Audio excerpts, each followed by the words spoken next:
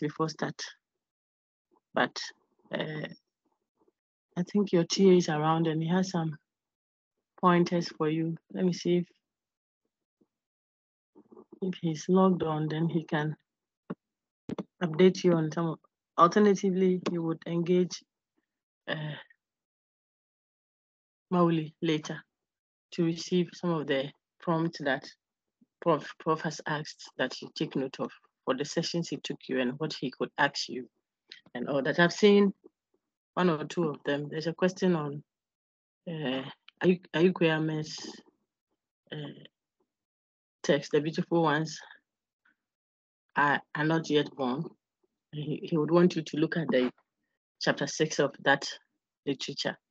I'm sure when you play the recording, you'll be able to extract all those and then keep yourself abreast with time. Let us quickly take questions that you may have so far on content done. We've done development, what it is, conceptualizing it from African perspective, the problems associated with it. I've seen your group presentations. If you did the work together, then I think it is a very, very good, very, very good submission. Perhaps that works for you guys, because I read the paper. Some are, excuse me, some are very rich. I've seen Harrison and Ankuma. I think Ankuma's one, he and the colleague, their own came in very early, Philip. So I had seen it earlier. Perhaps I even commented on it on your platform. I saw Harrison and others as well. There were one or two groups that had a mark also deducted because of the typos. Not just the typos, I didn't do it and it didn't went, one or two of them. But generally, I don't think there was any group that went below 8 marks. So that is good. I looked at the submissions themselves and I think it was impressive. You should have that posturing when you are in class as well, okay? So that it will show.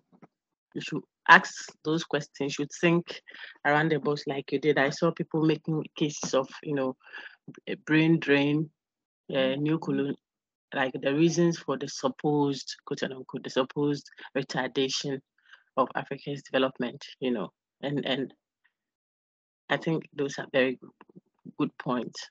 You should look out for them. I don't know how I would engage them later on, but you should look out for them in your subsequent feedback in the course. The course is contemporary issues in philosophy, so there are issues that are, contemporary to us, issues of development.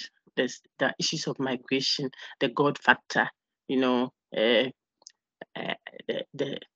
human person as an animal, and how you think of other animals in the context of the human being for Africa. We'll discuss all those subsequently. Right.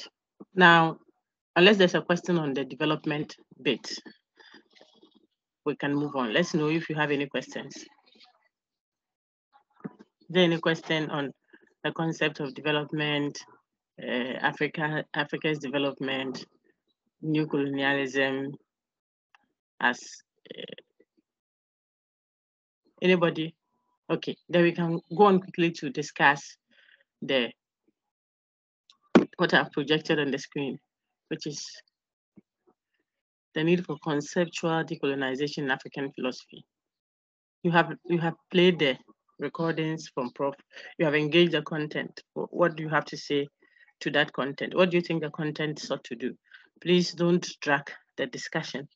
I just want to help you make sure that you have everything covered. So you would have engaged that content already. You have even listened in to the lecture. You have an upper hand. So let's hear from you. What you saw in the text. Anybody, quickly, please.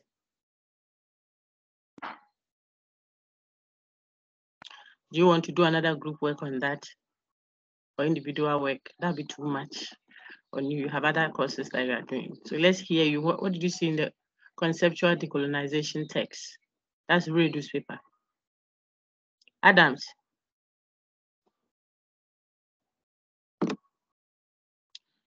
if you didn't see anything in the text, at least you listened in to the lecture. What is the paper about? Set us off, then I can pick it up from there and then mop up nicely for you. Adams? Adams, are you there?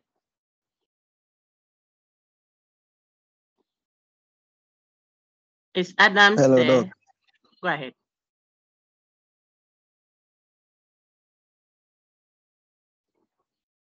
Please go Doc, ahead. please, Yeah. the question, my network was, I missed it. Oh, my brother, stop the network. And I said a paper, conceptual decolonization, which I have projected on the screen, which you were to prepare, prepare for lecture on last week, which a lecture has been delivered for main campus and shared with you. You heard the prof's recording. I sought his permission and asked that the session be recorded so that you the city campuses hear him directly even before we engage, because he might set questions on his content that he delivered, and he will not do a city campus in person or online. You know that. So you have heard him. I'm just trying to solicit your feedback on the content. What did you see in the slides, in the PDF, even if you didn't hear his lecture?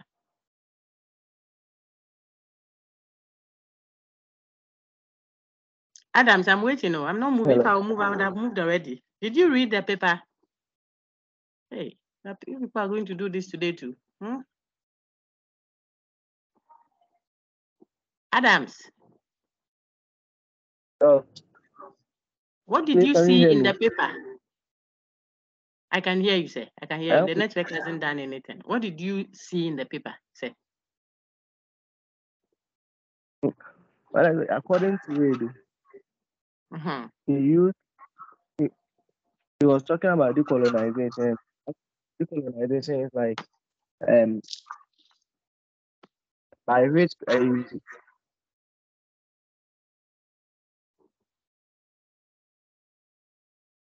I'm listening, Adams. Go ahead. We can hear you. There's no network issue anywhere, sir.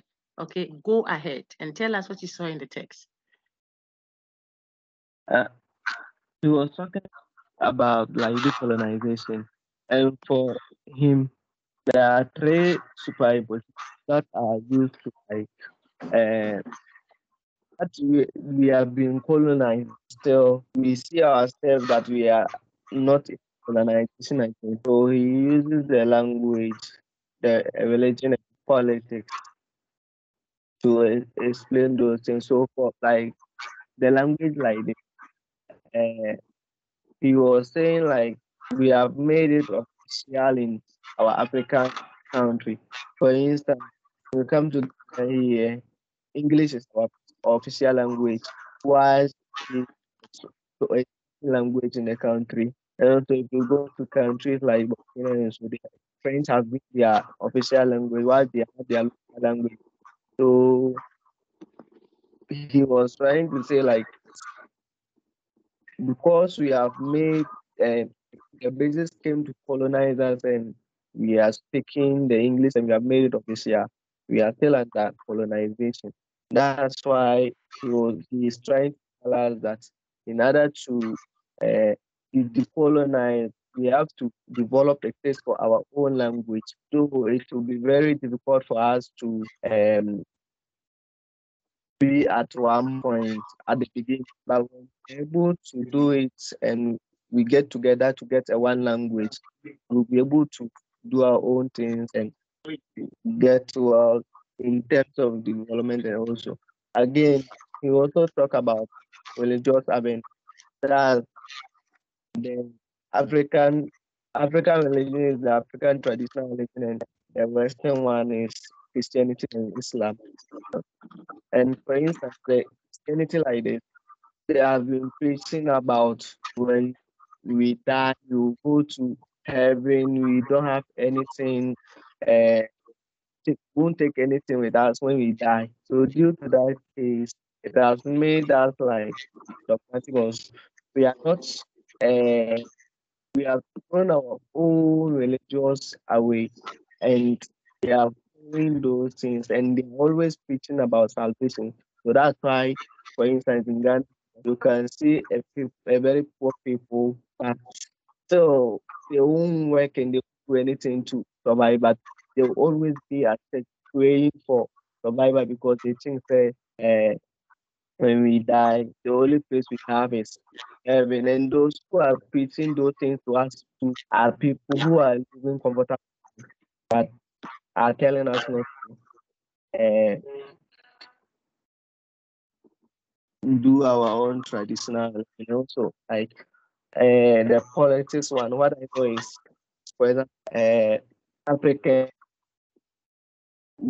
uh, were in like Go on. You are doing fine. Go on. For the politics, yeah. Or for the someone should bail you politics. out. Okay, go on. It's like Africa, we deal with chieftains, and kings, and those things. And it's the kings who were ruling us, giving us a lot of good rules, and due to that, people were participating a lot in communal work and all those things.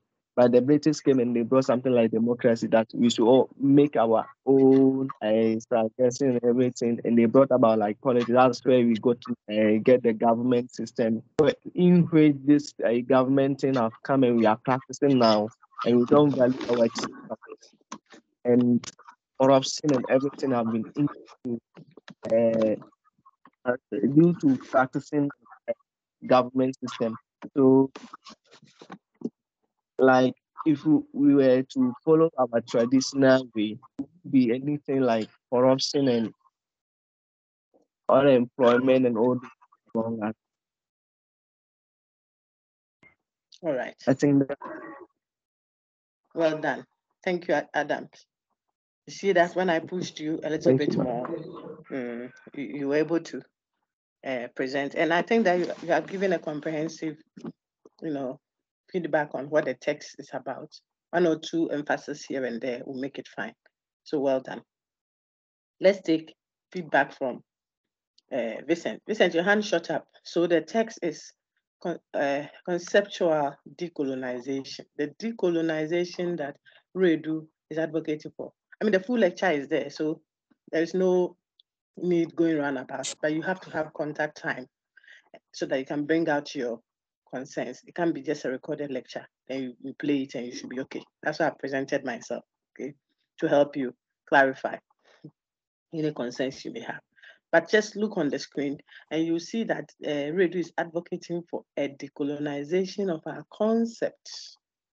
It's a conceptual decolonization. And there's a reason he advocates for that. What he means by that in the first place, which the prof took you through, two ways of thinking of conceptual. On my screen now, please look, you see. By conceptual decolonization, I mean two complementary things. So the author is thinking of two in one, something to do. And what you have to do are two in one things. One side of it is you avoid, look on my screen, please, avoid or reverse through what? A critical conceptual self-awareness, the unexamined assimilation in our thoughts of the conceptual frameworks embedded in the African philosophical traditions. So when you critically, through conceptual self-awareness, you have to be aware. And then you intentionally, by effort, do what? Reverse or avoid the conceptual frameworks that are embedded in the foreign philosophical traditions that have an impact on African life and thought. You intentionally avoid it. I think I heard Prof give examples of terms like love, the word love, what it connotes in Western thought. Because I'm a doer, if I say me do, I love you in the traditional African sense. So let's use that Akan conception of it. And I love you. The connotations in these two different frameworks are not the same. And yet you may think, oh, it's just love. It's just a sunsum. We are talking about sunsum. Or we are talking about okra. But the so and okra may not necessarily connote the same thing. Inside the language, says Jechi, okay, well, says Jechi and Redu, and now Prof is engaging on that. The language comes with a baggage. That's what Adams has told you. Your language is powerful. It comes with a whole conceptual scheme, a conceptual framework. So if we are constantly using language that is foreign to us, it is not just a different word you are using. You are carrying along the worldview, the frame, the thinking frame of whichever people's language you have adopted and you are using. And that can be problematic. So one way of decolonizing conceptually is the first way is what? To consciously reverse it, avoid it and reverse it. Reverse what? Those thought categories that come with the baggage. How does it come?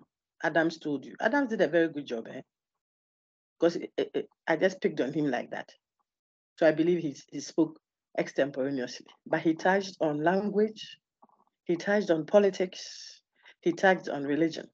These are the three main things Redu is talking about. He says the people that have colonized us have not just colonized us physically. So right now, we have a responsibility to decolonize. Not just the physical decolonization that people say they picked their bags and gone back, but it is in our language now. How? Because the language is embedded with what? Thought frame. The language has conceptual scheme, and play back Prof's examples and see them. Love, family. When a traditional person says family, it connotes so much. I tell students, the whole village can come and graduate one person because that person is their son. Yabano in your graduation, in your first class. Our son had a first class. That includes everybody in the village, paramount chief, everyone. The notion of family. But think of the word family also from another context. If you go and pick wholesale, the term as used outside. So Adams used the English language. So let's talk about that one. Those of you who did some linguistics, you know. Inside that frame, if I told you, if you add 1 to 1, what will it be? The child can easily pick that and tell you the answer. But come and talk about the square root of this.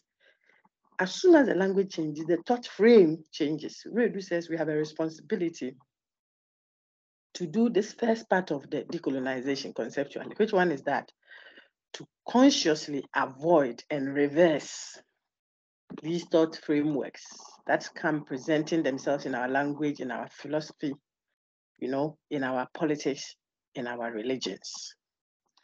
And then he said on the positive side, so the first one is what we should stop. And this second one is what we should do. That one is what? Exploiting. On my screen now, don't get yourself worked up. You have done all. I'm just pointing them out to you. We should exploit as much as is judicious what?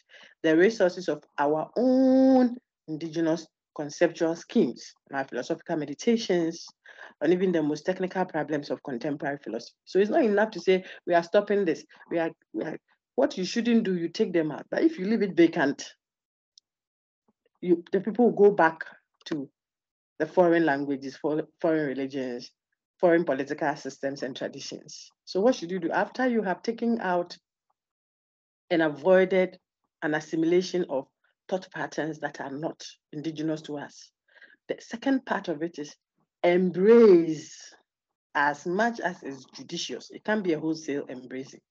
But there is a lot in our indigenous traditions or conceptual scheme that is relevant for us.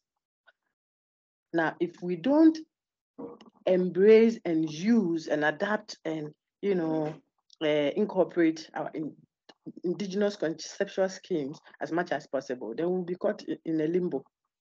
So if it is in politics, like Adam said, look on your screen, please.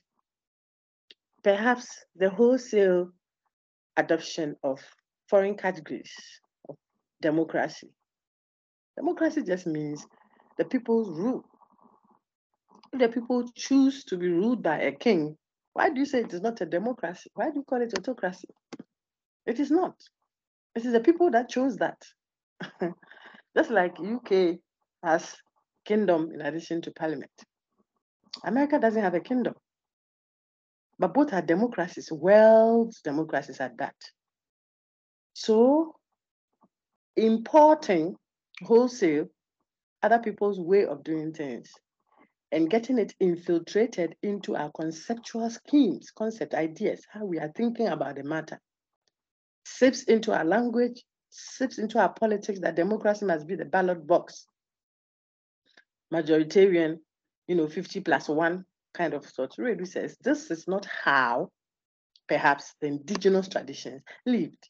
So you import a democracy, for example, that is liberal in orientation, but the indigenous setting is communal. Yeah, that's how we speak. We are fine. Meanwhile, I'm talking about myself alone. We will see to it.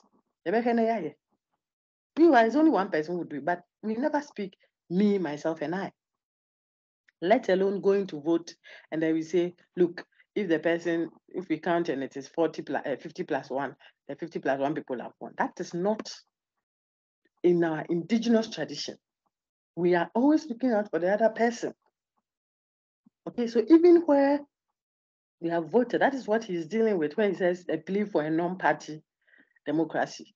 His other paper, he's now highlighting the traditional way. If you say, I say traditional, I mean the indigenous ways of doing politics. It can be the one that we have imported wholesale. That one is antagonistic. That one doesn't think of the communality of the persons. That one is alien to the people. So they are adopting things that don't work. He calls for what? A conceptual decolonization, even in our religion. Because like your friend said, the religion package that you have is driving how you are living now. He, of course, doesn't believe in some external force out there. Whatever the reasons are, it's up to him. But he argues in a certain way to show you that our religions are colonizing us, our politics colonizes us, and our language is colonizing. It is all in the conceptual framework that is ordering our life. And if you just did that, you see that we have captured Redu's conceptual decolonization very well. So the two complementary things, they complement each other. First, avoid and reverse how? Through critical conceptual self-awareness, and then examined assimilation in our thought.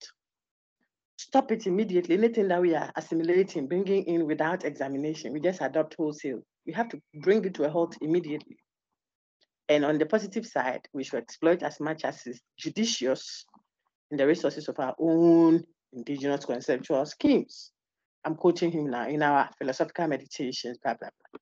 Then he says, but I cite it first because the necessity for decolonization was brought upon us in the first place by the historical superimposition of foreign categories. They brought it upon us. Those foreign categories were imposed on us of thought on African thought system through what? Colonialism.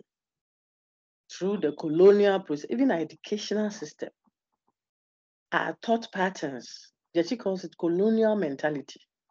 People don't know the effect of that. It is so damning unless you haven't had, the two worldviews at play. You are always here. So all you see is Abuchi. If you travel a little, you will see. It's so damning, the effect of colonialism. And at this stage, philosophers like himself would say that it is not so much what the other person should do or not do.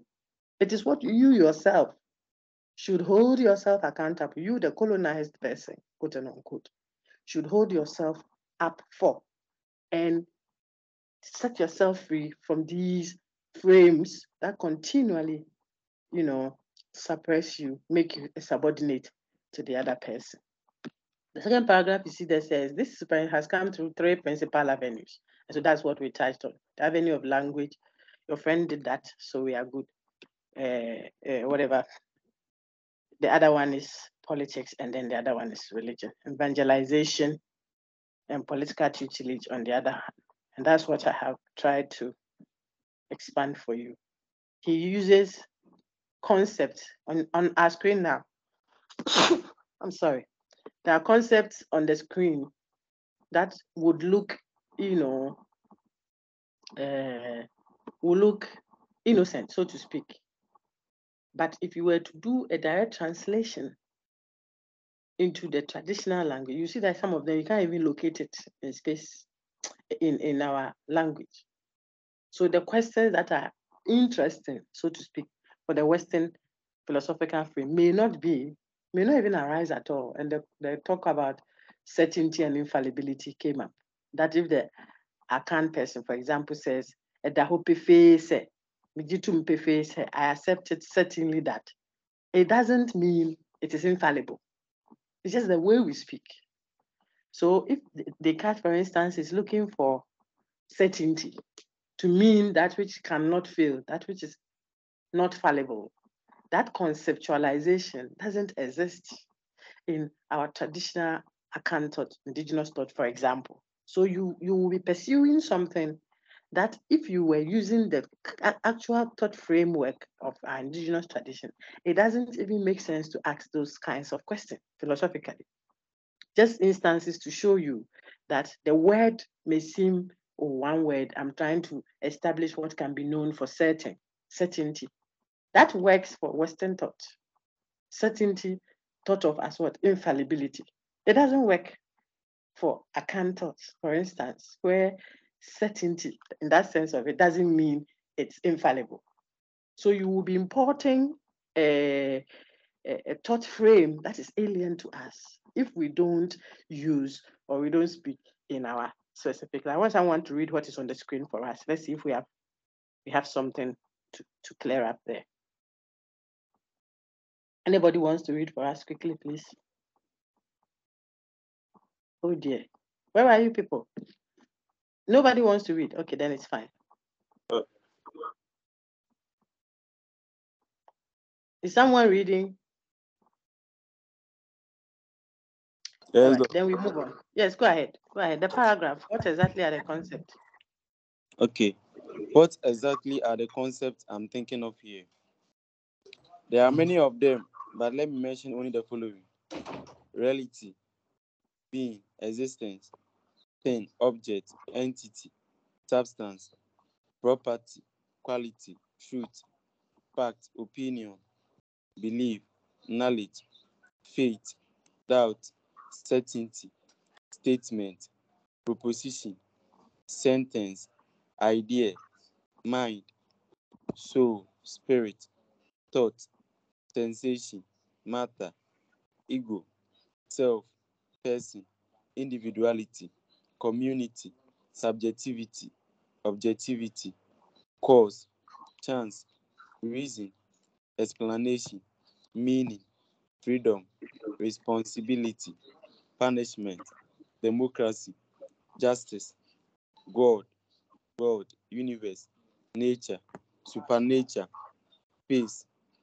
time, nothingness, creation, life, death, afterlife, morality, and religion. Well done. Please read the next paragraph there.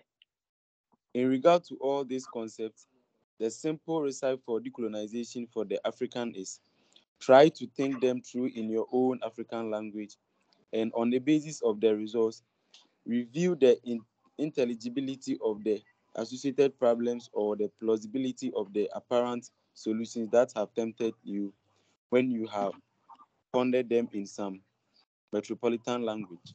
Very good. Don't go further. Thank you so much, sir. So that is the point.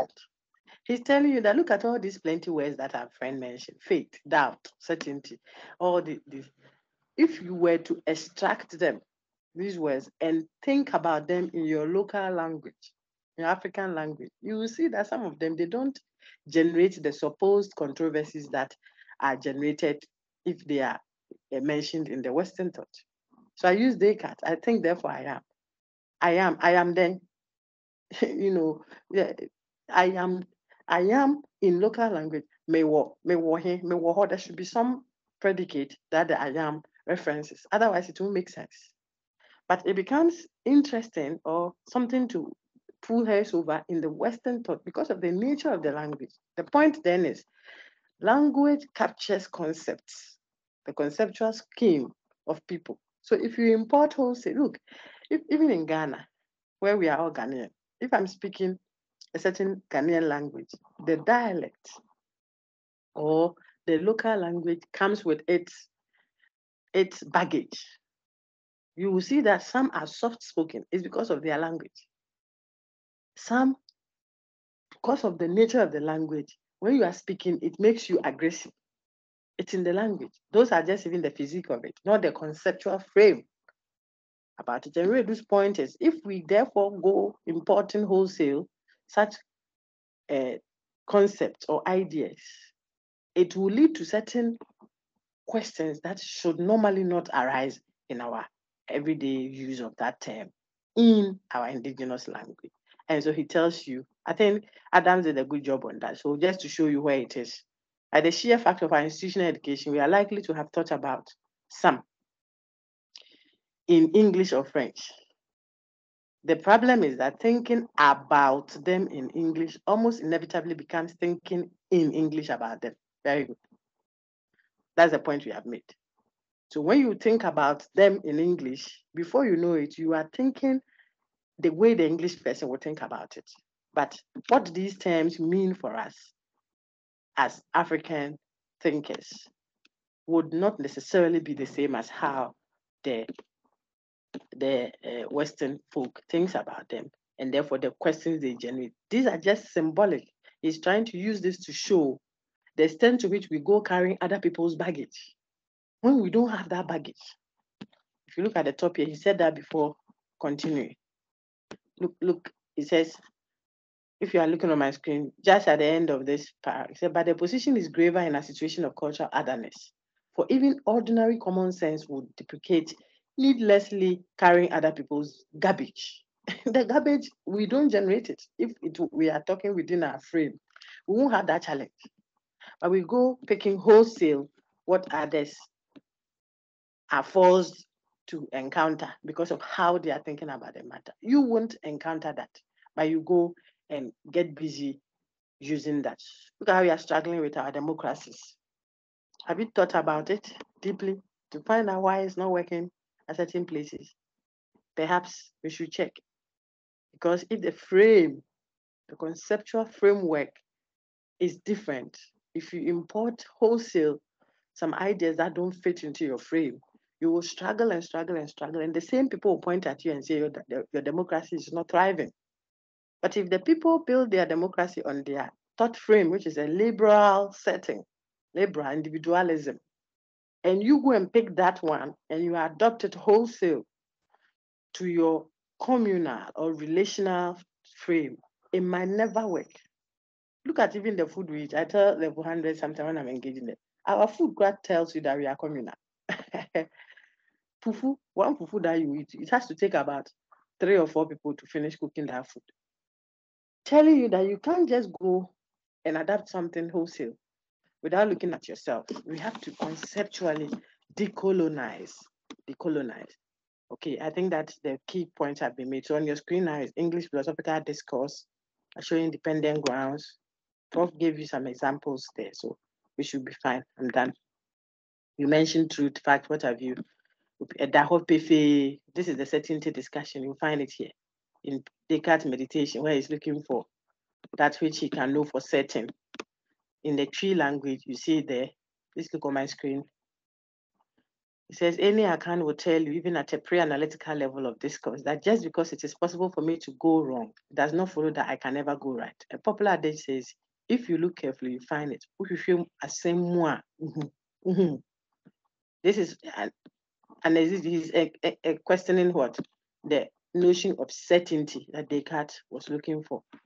It says certainty in tree language. Look at Kagami's own too. That I think, therefore I am. Therefore I am what? In English, you can end it. I think, therefore I am. But if you translated it, see on my screen now. I feel, I dance, the other, I am. Look on it. You can't say I think, therefore I am. It will be unintelligible. The verb to be is always followed by an attribute or an adjunct of place. I am good. I am big, etc. You don't say I am. It won't make sense in the natural indigenous usage, but it would in Western thought. So if you go and import it, you will be importing a supposed problem that would normally not exist if you were going by what? An indigenous language. Still on language, that was okay. Any questions? Okay, so you see the possibility of error. I think the point is made. These are examples just to buttress it. Meaning papa, I know very clearly. Meaning pefe or meaning kroje, I very much know. If you spoke the same thing in English and you said, I am certain, the certain here is suggesting what? Infallibility. We don't have that conception, says Suredu, in African account thought for that matter. We just say, I know it, I surely know. That allows for the possibility of error. So we are not looking, we don't say that when I say I made a say, then it means that it is certain to the point of infallibility. No, that is not in our conceptual scheme. But we'll have that with Descartes. And he says that is the only thing he can be certain of, such that that certainty cannot be doubted. Woho, existence, look on your screen, still on the language. He spent a lot of time on the language. Woho, to exist, say woho. It doesn't make sense to talk exists without a reference. Wo, standing alone. Exists, you know. So what's the point? This is an example. I could ask you to pick out some instances in Redu's text on conceptual decolonization, which shows that our conceptual schemes presented in language may be different, and therefore we would have to conceptually decolonize our language to be able to reflect philosophically without any false categories. We can be asked to do that. You should be able to pick out some of the words that he himself used. He used existence, we looked at certainty, we looked at to be and all that. Those concepts, those terms don't make meaning. They are they are not intelligible if you translated them in our indigenous language. That's the whole point. It says something else beyond what is said in the Western thought. And that's why you want to be careful not to go around saying, I love you. The way we say, I love you. You talk about sex.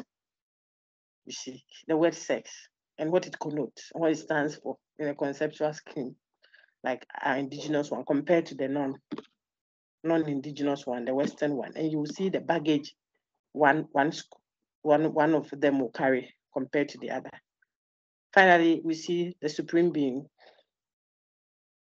Akwadai Nyame. No one teaches the child who God is. So the Supreme Being talk, showing you the same discussion. All right. Any questions? I think we are done with this thing.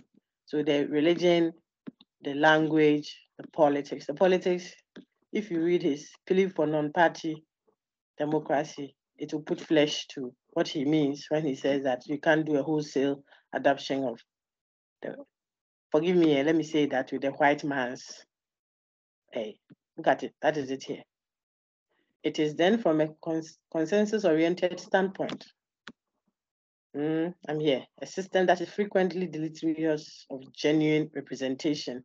That is representation beyond parliamentary window dressing. This is point. No window dressing. Ballot box oriented voting. That is non-African. You don't do it that way. Majoritarian. No. So you find that on the page 9, the one his dissection of the politics that he calls colonized conceptual frame for politics. You see there. All these are affecting their interests. We don't do that. We are consensus oriented. We seek consensual. It is a non-party. Look on my screen. The necessity of a non-party character. If you are doing typically indigenous politicking, it is non-party. We don't want this versus that. No, it is in Penifuashidi, the elderly meet to deliberate and discuss. The posturing is not we versus them. No. But what we have imported wholesale is that way because of its individualistic tone. It's not communal. It's not yadi, yang. It's not us. The frame talks me versus you.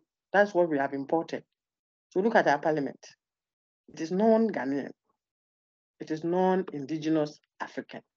It is someone's extra large dress that we have collected to wear. We too won't tweak it to suit us. We won't do the tailoring bit so that it will fit our body very well. We just pick it wholesale and we are wearing it. And Redu says we have an obligation to decolonize. Someone read the last paragraph on the screen for me. Anyone? That's the end of his paper. And I'll take your feedback on the others. Anybody? Ankuma Philip, are you there? Listen to read the other one. I want to see if someone else is here. Harrison, read for me if you are there. Harrison, read most of the considerations. Hey. All right, Doc. Go ahead.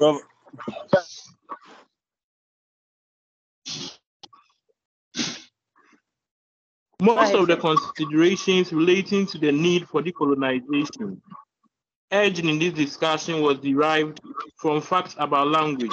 I was, accordingly, constrained to focus on the only African language about which I am somewhat confident. Africans from other linguistic areas are invited to compare and, if appropriate, contrast using their own languages. The principle of decolonization will, however, remain the same. My own hope is that if this program is well enough and soon enough implemented, it will no longer be necessary to talk in terms of the philosophical conceptions of the Yoruba or the Leos or the Akans. Instead, we would feel able to advance our philosophical views on independent grounds. Nor is the process of decolonization without interest to non-African thinkers. For any engagement of conceptual options is an instrumentality for the enlargement of the human mind everywhere.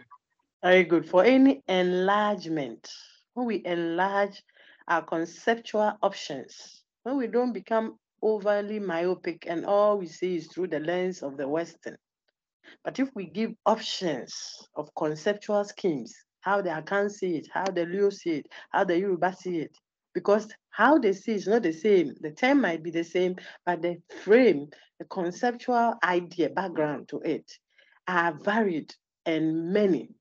If we allowed that, it will be instrumental for the enlargement of the human mind everywhere. This is what Redu is advocating for. So his conceptual decolonization is twofold. May I ask the class, what do you think Redu's, now it's just mop up, what do you think his conceptual decolonization will be saying in simple terms if you were to engage some students later as a TA and they said we should read, TA, please, they said we should read the conceptual decolonization. Please, can you give us a gist of what the paper is about? What will you say? We are done. What will you say? Anybody? Let me see who is there. Priscilla Edua, what will you say to your student if you were a TA like TA Mauli? Then they ask you, TA, please, we will do conceptual decolonization. What is it about? Priscilla, what will you say?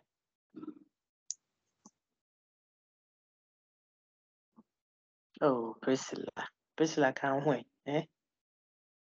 What will you say? Anybody? I just want you to sum the whole thing up in some few lines. That's what I'm trying to do. Emmanuel Diafo, go ahead.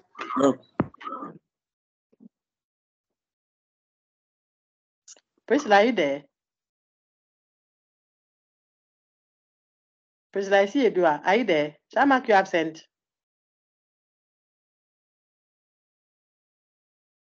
Priscilla.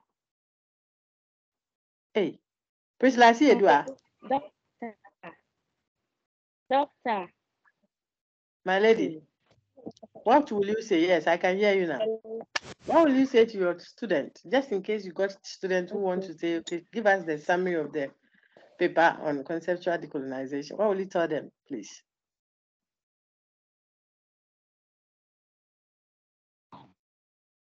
Emmanuel Diafo, go ahead. Network in Yashi. I can hear you clearly. Emmanuel, go ahead. Doc, please, I'll tell them that according to Redu, he's telling us that we Africans must avoid reverse the uncritical incorporation of foreign conceptual schemes in our philosophical works.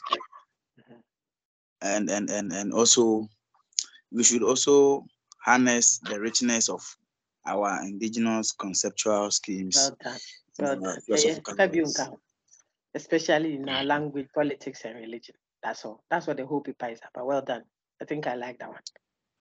Please, that is all. That's the whole thing in the conceptual decolonization paper. So it was a good follow-up to our discussions on development.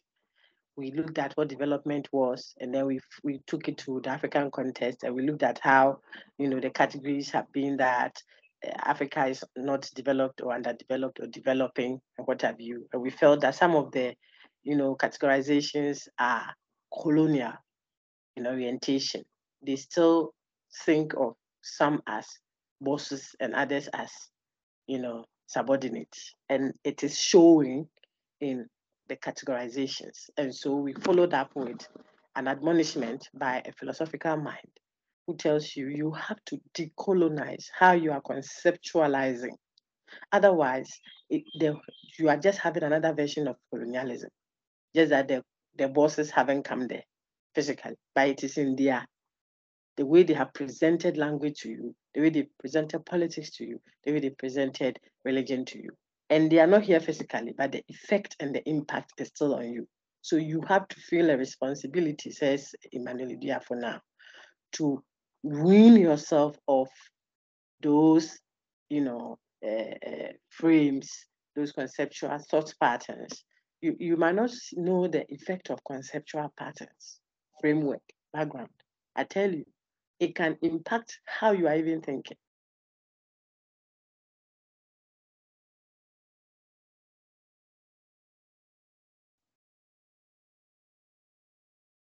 How the frame within which you conceptualize, it can affect you. The nation will continually, or nations in Africa,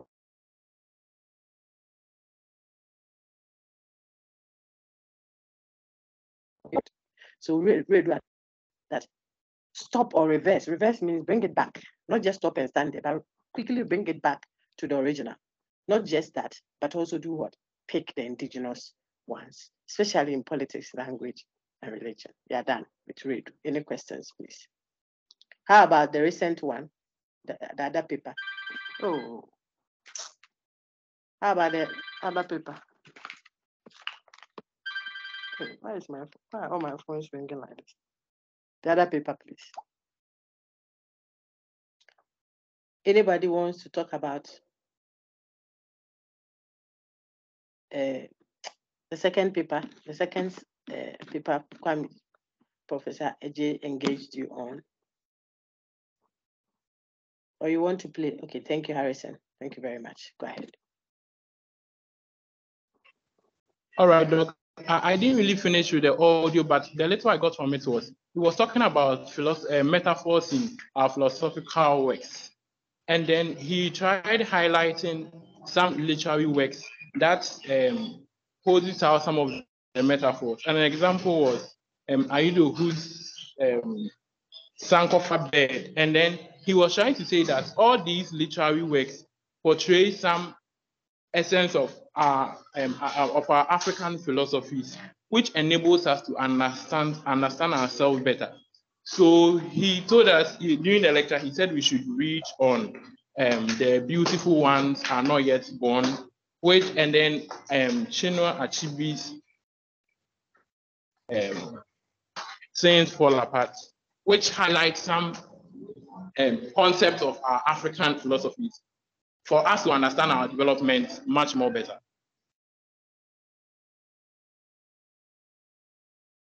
Very good. Very good. I'm trying to pull that. And then with that of the Sankofa bed, he was trying to explain it that you see, although we have left some of our practices and our values behind, Aido was trying to use that Sankofa symbol to tell us that it is not too late for us to get back to some values that we've left behind. That was what I understood. Well done. Well done. I think that the prof wanted to extend the argument from just metaphors serving as object of national identity to even include it as metaphors as objects that help with our philosophizing. I mean, metaphorical language carries so much in terms of conceptual scheme. So he doesn't want us to even think of it only as helping us identify, helping us distinguish us from other, thought patterns. So it's not just, don't think of it just as that which distinguishes you, gives you an identity, sort of, but go beyond that. Maybe say it encompasses our philosophical frames and what have you. The whole point is, think of it like the second half of Redu's admonishment, going back to the indigenous, what we can bring out of ourselves so that we will be worthwhile. When we did the development discussion, we told you that if you are going to the world market and you have nothing that the other nations should look for, then they will think of you always as what? Underdeveloped, undeveloped, or developing. And they have developed or they have finished. You have to project what you have that the other person doesn't have. Nobody goes looking for what they already have. So your identity, the richness of your culture, the richness of your values are all captured in. You think that the non-Ghanaian or the non-African wouldn't want to pick some good, valuable things from our politics, from our cultural values? Maybe the communality that we have would be something that others will look out for if we were projecting it the way we should. We have an identity. This is the point of the Anidoho paper. We have an identity that shows in our language, the richness of our language, the richness of our metaphorical claims. Yesterday, I went for a meeting somewhere, and before I made my point, I said, because I was trying to,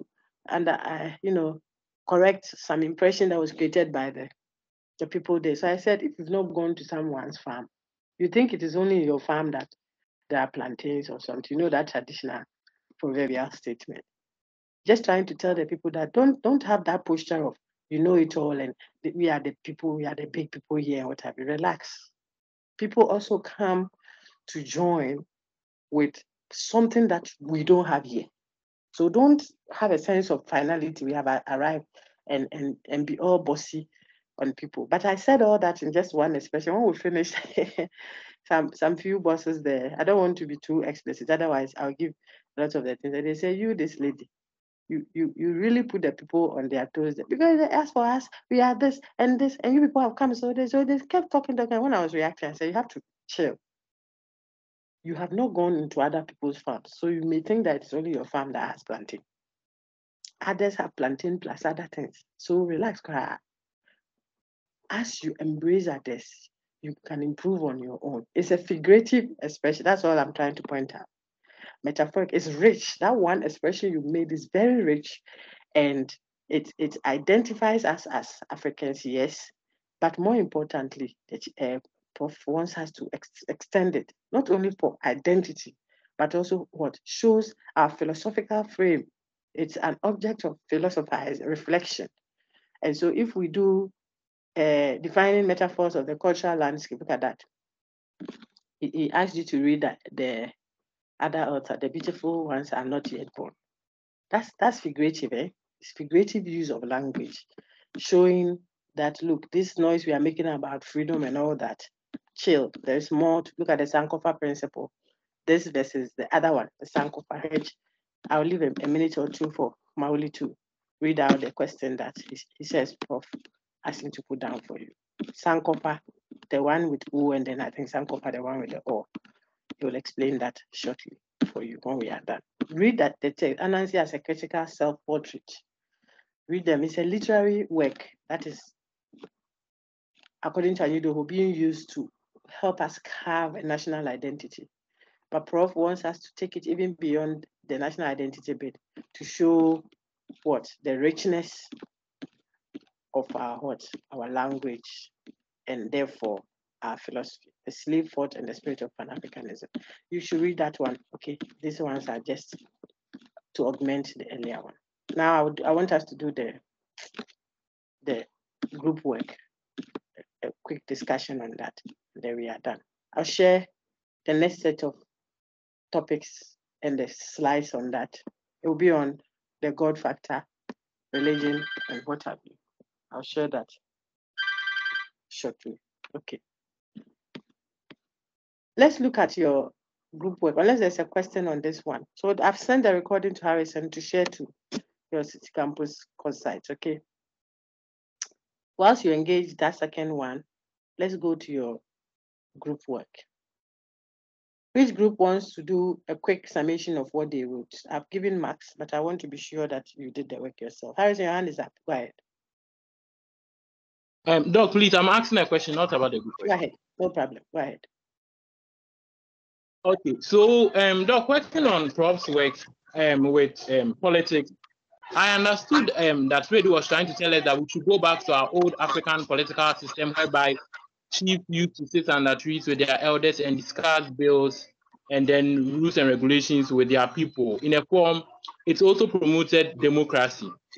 Yeah. My problem or my question about that is, you see, in our contemporary times, I still see prints of it in our, although we borrowed the Western part of governance and then their political systems, in a sense that what they do at the Parliament House, passing bills and then granting bills, is, let's say, an extension of what we used to do or what we still do in our rural areas. Yeah. So you think that it hasn't changed, eh? Okay, so let me show you something like. Yes, I think that it has. Yeah.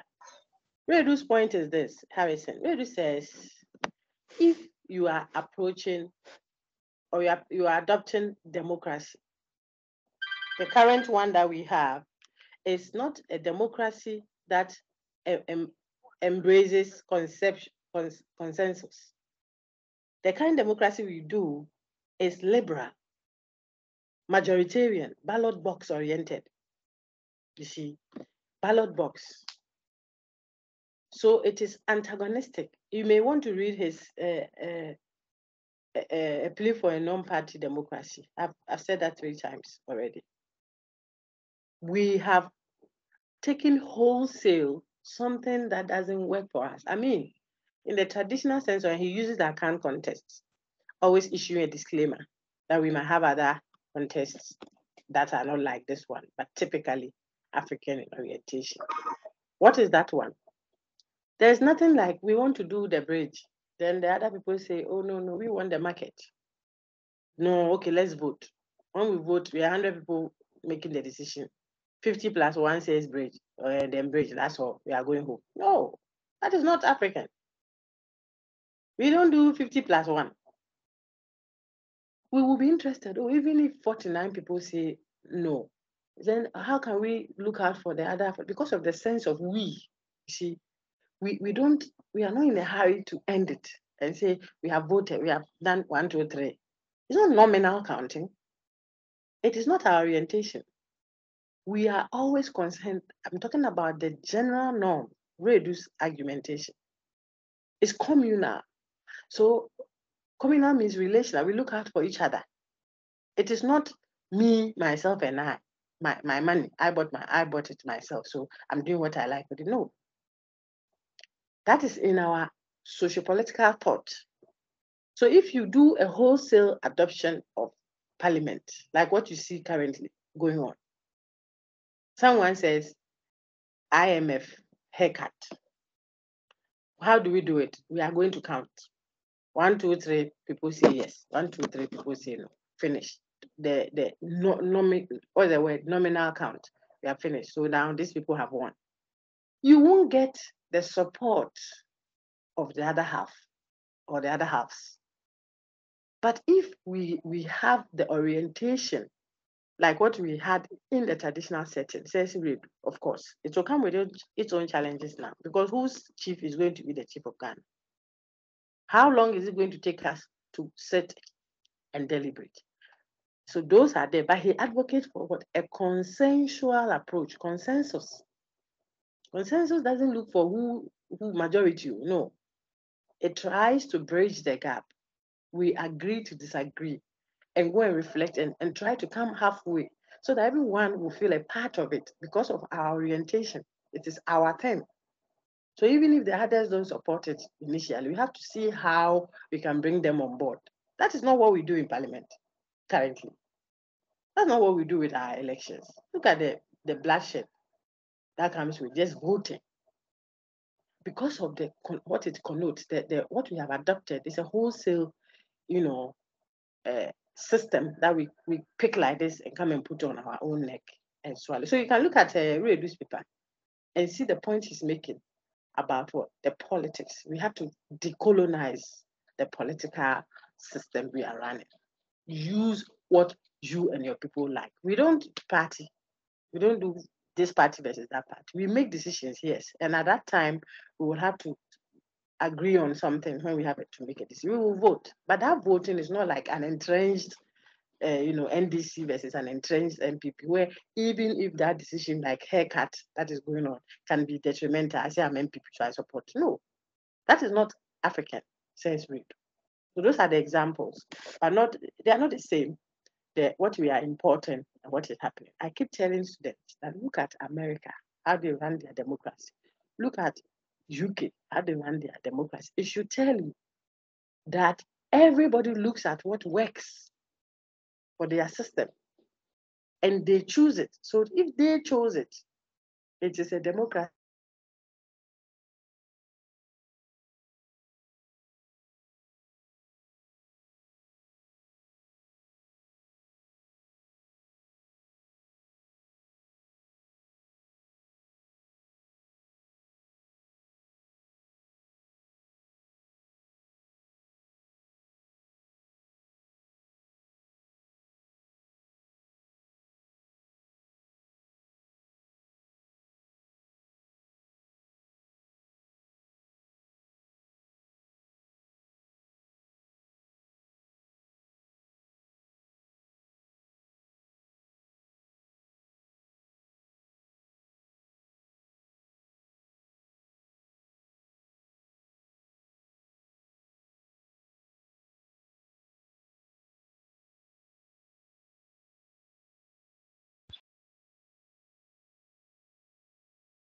Hello.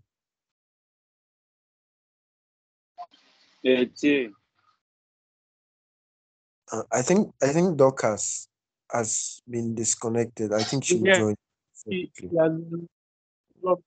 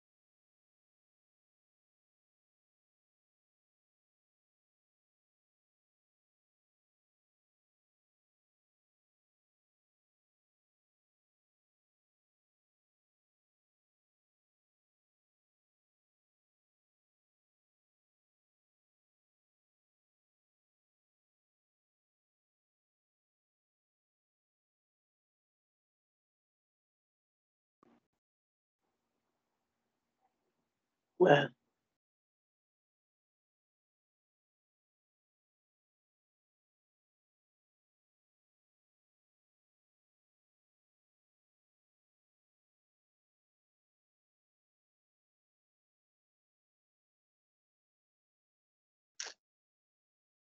listen, can you hear me, please? Emmanuel Edia, please, can you hear me? Can hear you. All right, thank you. Doc, please, you can hear you. But I'm back in. Thank you for your patience. All right, excellent. So I was just summing up with your thing before I think it's a reception issue, whatever, went off. I was just summing up to say that what we see currently in the way we are doing governance comes with antagonism, comes with you versus us. There is no sense of us, we, in the things we are doing. It is one group and the other. It's a partistic system. And that one doesn't work out for development, especially for a frame that is communal in orientation, where we look out for each other like that. We have to have a consensual approach, which worked better for all of us then, according to Reid. And so that is the difference he would see in the current system, where, ballot box oriented, where you choose and even one person has an extra mark over the other. One mark of the vote count is one additional person more than the other group, 50 plus one people. That means the decision is in their favor. How would you get other people along? I mean, how would JDM and his folks feel that they should help to clear up whichever problem that the nation is having? He's waiting for you to get off so that he will come. That's the posturing. So if he goes back, right, it's to his advantage. It's like a market. This is what Reid thinks wasn't the case in the traditional setting, because the decisions were made with a consensual approach. So everybody felt a part of it. They may not have agreed on the values or what have you necessarily agreed. Annie discusses that, agreed whatever actions without necessarily agreeing on notions. We may have differing views on what we think should be done, but we are able to go beyond that and agree to act together as a collective. That way we will develop. But here it is more contentious. I want you to even fail so that I can have my part, because it is your thing, not our thing. But if it is our thing, then even though I'm not in government, I'll find it as part of my responsibility to make it work, because it's for us. That's what the consensual argument is about. Anyway, so that would be my reaction to that. They are not the same. We are doing wholesale adoption of the foreign, which may work for the foreign person, because that is how their system is set up. You can look at Jechi's traditional modernity and his advocacy for a multinational. The other thing is, look at the African setting is multilingual, multi-ethnic, multi-everything. So there are certain setups when you import them wholesale like that, it will be chaotic for you as an African nation than it will be for the Western one, where they don't have too many multiplicity of ethnic groups, multiplicity of languages, multiplicity of belief systems, religion. So if you bring things like that are contentious, the recipe for chaos is higher here. You have ethnic ones, you have religious ones, you have linguistic ones. So the confusion can be about two tribes, maybe Ashanti, Ewe, friction. You can have Abudu and Dani. You can have different linguistic, groupings fighting over something, which may not be the case in a largely homogeneous setting. So the point is, it might work for another group, for another setting, it might not work because of their composition and their constitution and what have you, how they are constituted. That is why you have to look at what fits your home and do it. Consensus search will be heavily needed in a setting that is multilingual, multi-ethnic, multinational, different chiefs, different kings, people hold allegiances to their group, different languages. Then you come and say 0+1 is how you are voting. Look at the confusion it will create. Look at Africa very well. Even as at 2023, 2022, 2020, people are still doing cool. He should tell you. As if we are living in 1980, 1870 something. Today's world, there's still coup d'etat in African nations. I'm imagining coup in America. It's funny. But that should tell you that we are not doing something right. And it is not enough to keep passing on that complaint to the colonizer. It is a responsibility, like Redu says, on us to decolonize conceptually. You do the decolonization yourself. Reverse things that you have imported that are not working for your household. Reverse it. And then after you reverse, pick up what works for you and entrench it. Let it stand. And it will not be news after all, because Western thoughts vary even in their orientation. America in the past wouldn't let women vote at the time. They are voting now. Blacks were distinguished. They are improving. The thing that they have thrown away that they don't like, again, you have gone for it and you are adopting it wholesale. Anyway, I don't know if my further elaboration helps Harrison. Yes, Harrison, Doc, it helps. very good, very good. Thank you very much. Let's take Yes, please. another comment if there is. If not, then we quickly touch on our group work, which I have graded. I've graded for City Campus. I'll do main campus right after the session.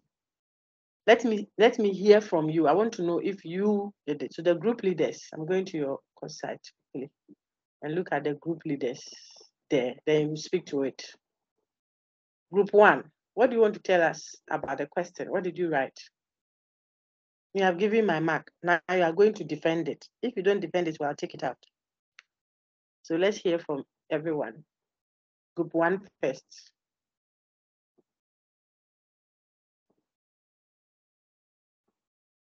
Group 1 members, I'm waiting. Or you have forgotten that you are in group 1. Good luck.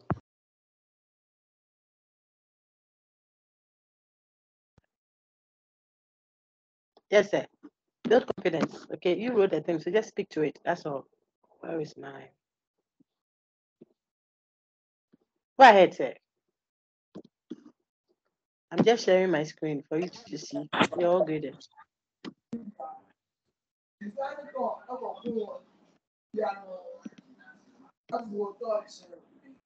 Okay. Doc. So, yes, sir. Go ahead. So the question was how to elaborate on if Africa should be blamed for her trailing development. Hello. I can hear you clearly. Go ahead, sir. I can hear you, sir. Go ahead. Listen.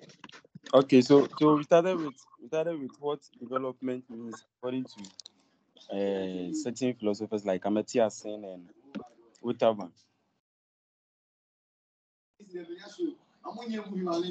And we look out for some factors that causes Africa to trail in its development.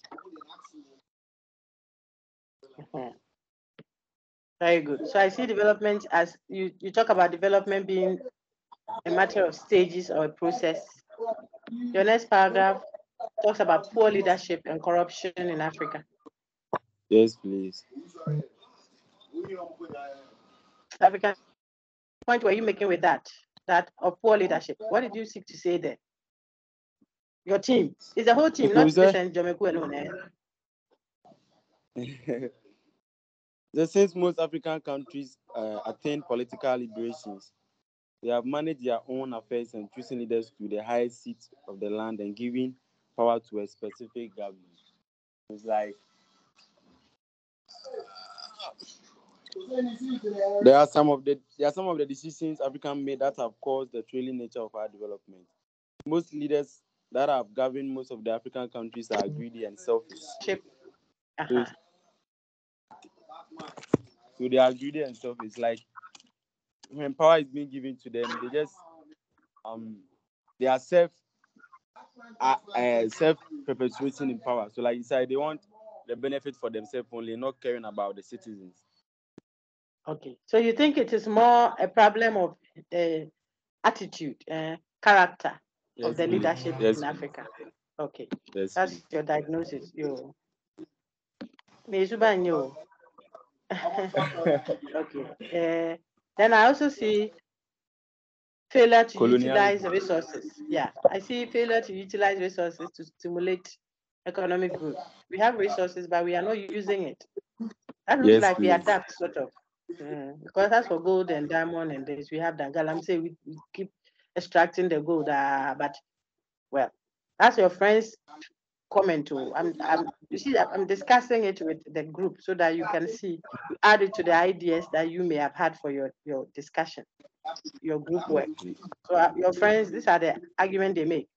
Human capacity in the form of radio, we don't have an issue with it, but it looks like our character, the leadership then, and our inability to make the best of our resources could account for the supposed trail in our development. On your screen is weak communality. What point was your team making with that?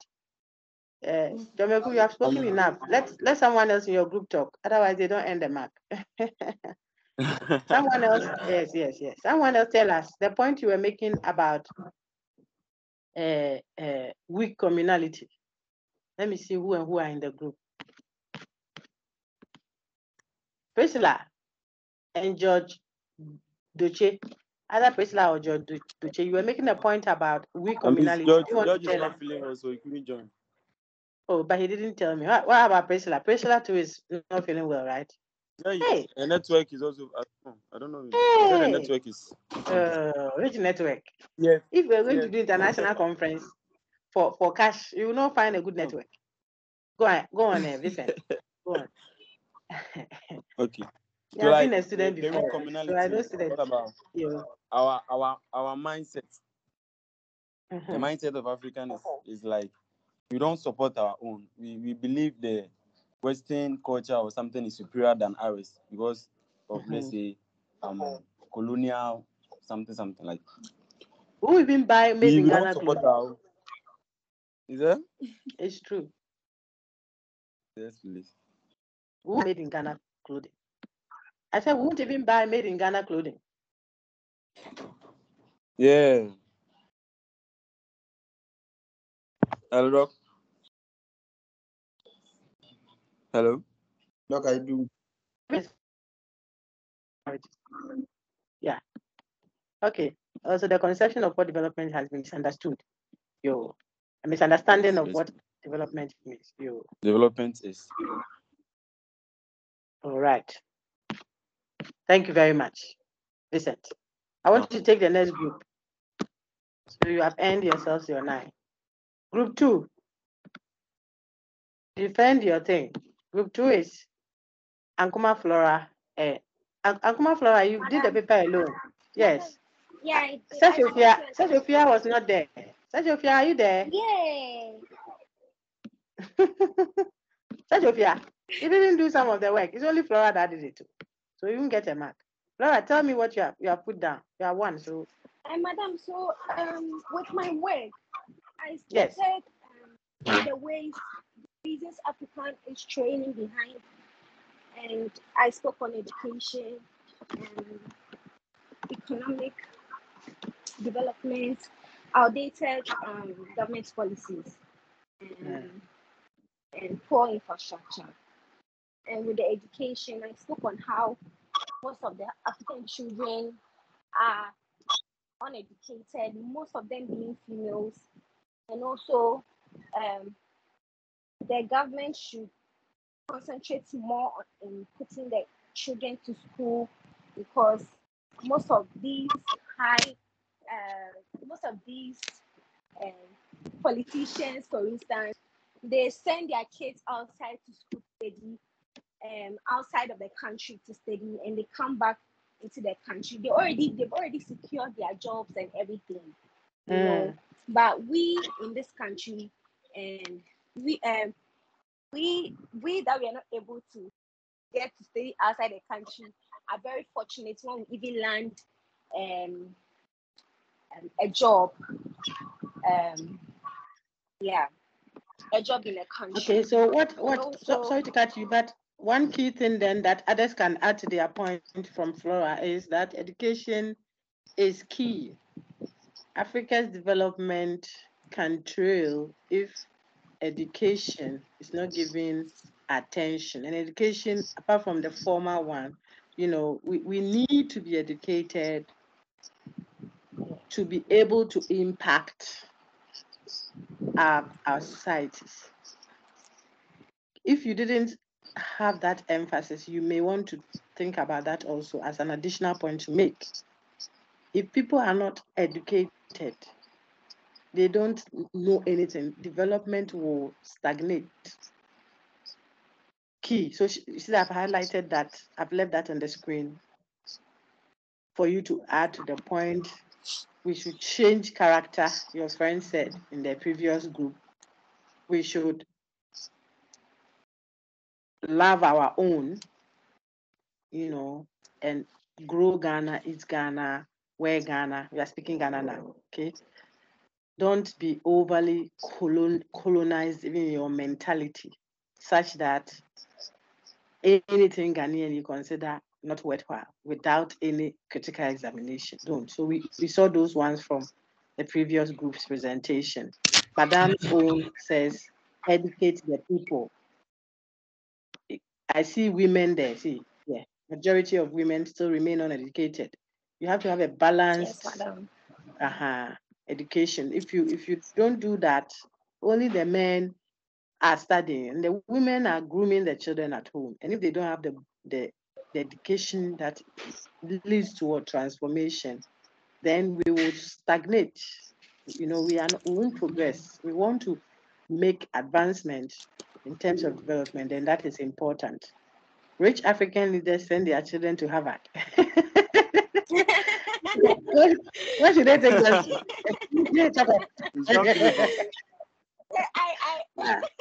I have no love like this the whole of this week. Oh. Hey, sister, they take them to Harvard. I go for example. You come to Legon.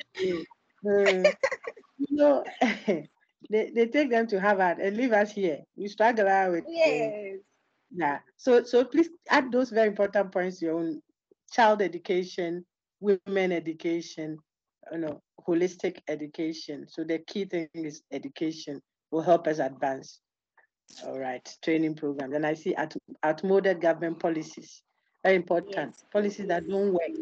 Policies are not working. They are there, but they don't work. If we don't revise them, we will be marking times out. Factors that, and I'm a bit impressed about those because it's more on what we have to do and not what someone must do for us. That posture, the earlier we left, the better, because that other person won't do it for you. He wants you to remain a slave forever. So the things that the African must do to advance democracy is what, to advance development is what I see you all mentioned. Very good. Another reason why Africans are failing there is due to their weak infrastructure. Okay, Mate. When we are educated, all around education, we have people who build, who see dying companies, you know, people who go to space, people who, okay, corrupt administration, that's it over there. I don't know if you can see it. It's a bit scattered. Your ideas are a bit scattered, but it's fine. Work alone. Okay. Then the last, African leaders should invest in child education. Very good, Mate. Thank you very much. So we now go to the third group, unless there's a question. Alimi, where are you? You left the sister alone to do the work. She was so frustrated. Seshopia, are you here? Or he's no longer with us? Okay, group 3. Let's take Amfo Akono Anobi Adwa. You presented, you submitted for the group. Lindsay asked for permission to be away. bear up in prayer. He's going to see to the burial of the daddy. Ameyawusu Esther. So the three of you, since there are two of you left, someone comment. What did you write in your paper? Cotton. So if you don't talk well, I'll take my marks. Yes, Auntie. Go ahead. Okay, so we spoke about the fact that Africans usually copy from the Western world without reflecting on it. Like we usually, when we see people doing things, then we just do it instead of asking ourselves the benefits of it, like how is it? My sister, that thing there's no good about us, crowd. Wholesale copying. People take note of that. Group 1 gave us some very good points. We got some few additions from group 2. This is the third one. On critical adaptation. You just adopt. You see someone wearing coats now, you are also wearing some. Look at your weather. So hot. Wholesale copying. You see people doing ballot box, you also go and carry some. Meanwhile, your setup doesn't embrace that. It creates friction. So Madam says, I want to open it all. You people, you don't want your own to show. Your own is not coming, it will come. Madam, go ahead. He said, wholesale copying. So I gave an example with smoking, like the fact that Africans also smoke, but the reason why the Western smoke is because of their weather. It's believed that their weather is the reason why they smoke. But for Africa to be also smoke, people also smoke, given the bad weather condition, like the heat and all. That's take note, please, everyone, take note. This is how they put it: Western culture, wholesale. The thing is the wholesale adaptation. You see, I had not even seen it then. Very important. Something that leads to a trailing development is when you are always copying the other person. It means the person hasn't moved. You can't move. You're a photocopy. So there has to be original before you can be a copy. It will always keep you lagging behind because someone has to do it before you will see it and do. You too, your own is worse off. You are not just only copying the person. You copy wholesale, including the errors in their exam. Very, very bad. It will make you stagnate because maybe when the one you are copying, he has used eraser to clean it already and has improved it. You are now busily copying the rubbish to come and present. That's what Esther and her folks are talking about there. Okay. Let me see if there is a. Please keep going, my lady. Okay. Another point is that the system of government development policies are updated. The system doesn't allow for innovations to be made. Like so, it also draws the economy backward. Matthew.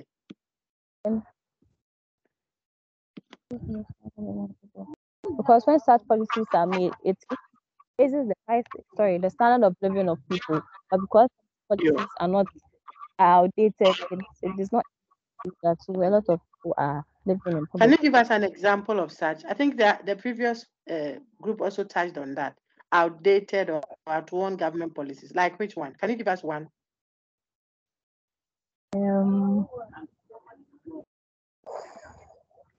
Okay, we have to mind immediately. But it helps us to see like a policy that is not helpful.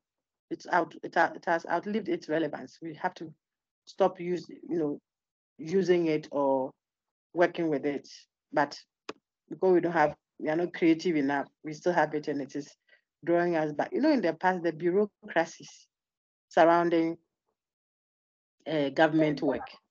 Before you do, this one has to sign there to move from there to so and so. I mean, some long protocols. It doesn't help for investment.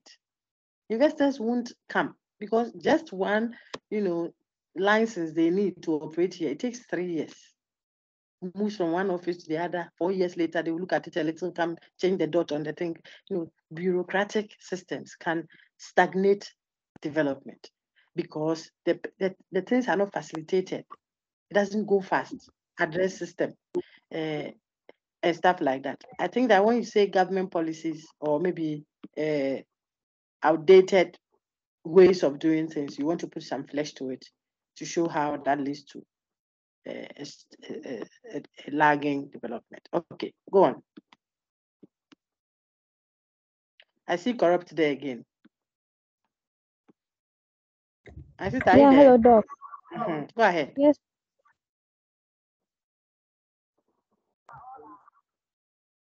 Hello, Doc. Yes, Manche. Auntie, I can hear you. See this one. Yeah, we spoke about how the office of the government is usually filled with corrupt. Sorry, Doc, please come. You take your time. Don't worry. Hey, you didn't know I'll do that. I intentionally did that so that I can get people who didn't work. But so far, you have showed that you at least contributed to the content. We have disregarded certain vital cultural values. Very important. Vital. They are vital. They are values. We value communality. I'm telling you, we are concerned about other people.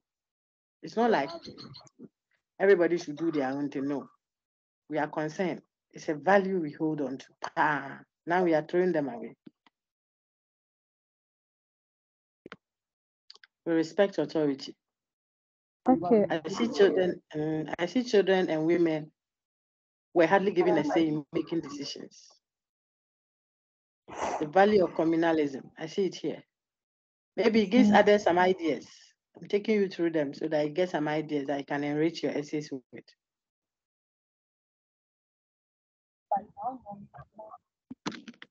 All right. We talk about how.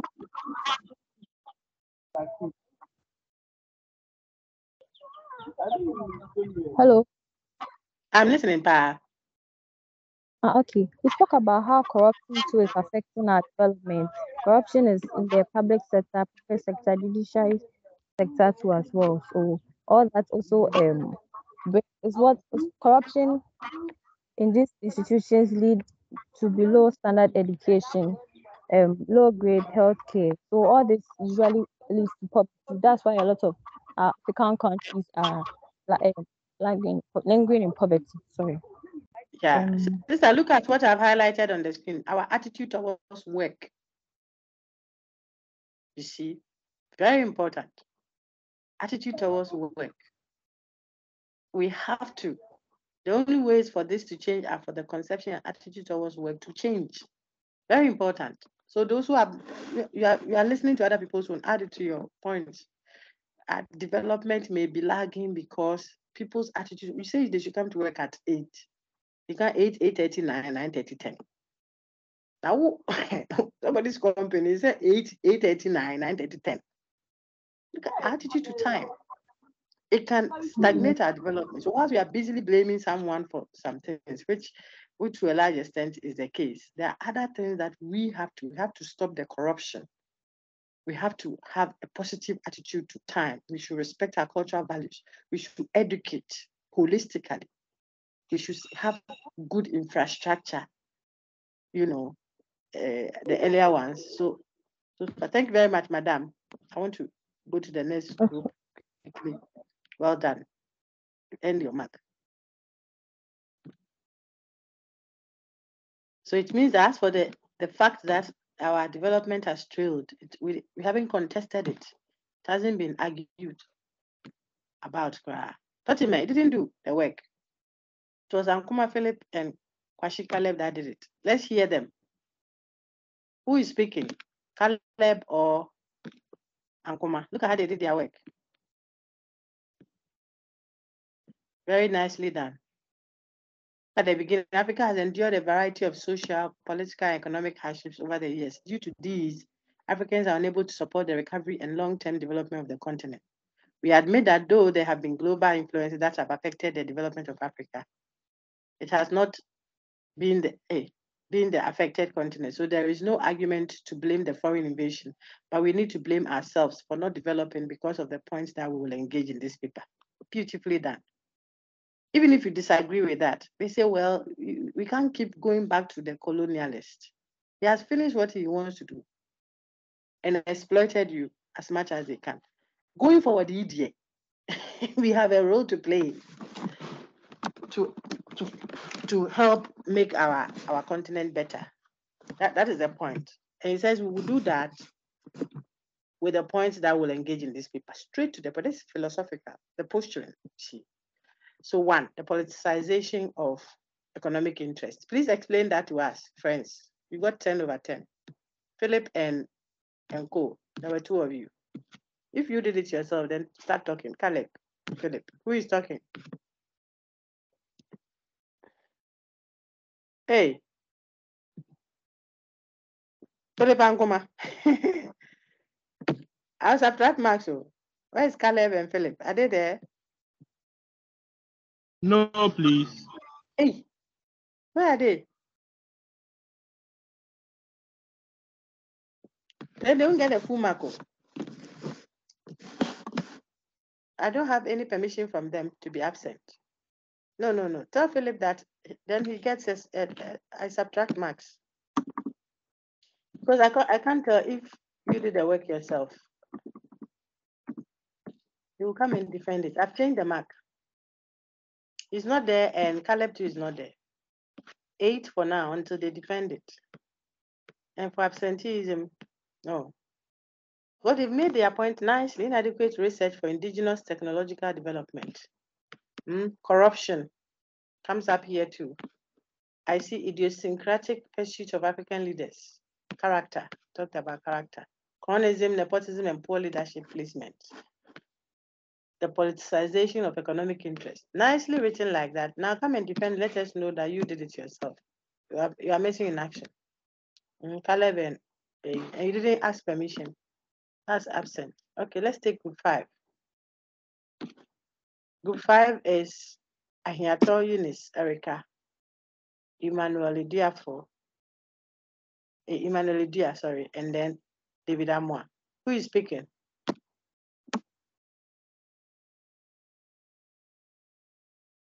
Oh, why is it that now people are spoiling our nice show that we are having like that? Doc. Go ahead. Eunice, Ahiato, go ahead. So we first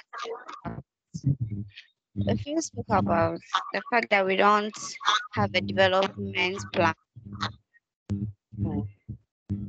That even if the parties come and they say, oh, I'll do this, I'll do that, they a nice manifesto.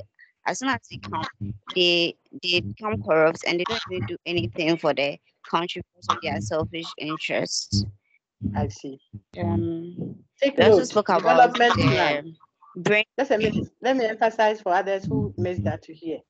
Your friend is therefore saying that we don't have a plan, one that can establish continuity, so that even if governments go and come, there is a main plan that is guiding our development. Before you build a house, you got to get a plan. So even if I have to change the foreman or the contractor that is doing the building plan is there. So he only has to come and do it according to the plan laid down. That way we will make progress. Not that one does it, gets off the seat, another one comes, breaks the whole building down and starts another foundation. Then another one will come later on and say, no, this side of the building is not fine, break it down. You won't advance, you won't progress. Very important point.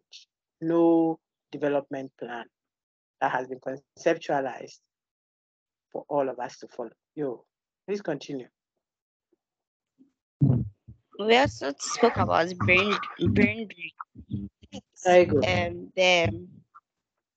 The events where professionals travel outside to look for greener pastures and they rather work there and help in developing the other countries rather than work in their own countries. So in every year we hear people travel, especially the nurses and doctors. We hear they travel a lot.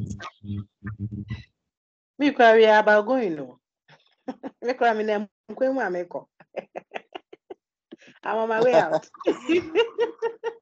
Don't tell anyone that I said that. Hey, something that you go out there and it is so lucrative.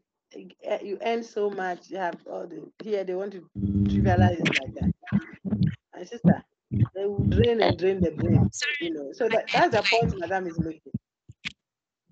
People have been trained, they can't get employed here.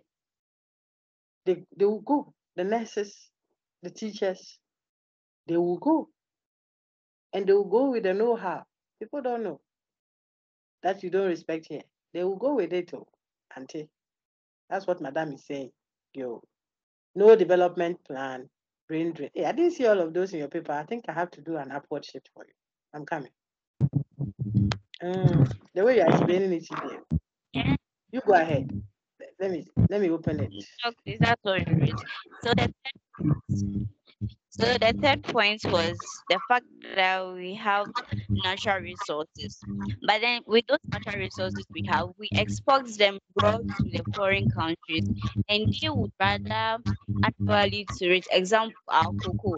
They do the chocolates, the cocoa products, the kind of products we have. Then the diamonds and then the golds, they make jewelries out of it, and they would import it back to us, and we buy it at expensive price. So something that we are not able to develop it ourselves, but rather we send it to them and they develop it, bring it back and sell it to us in an expensive price.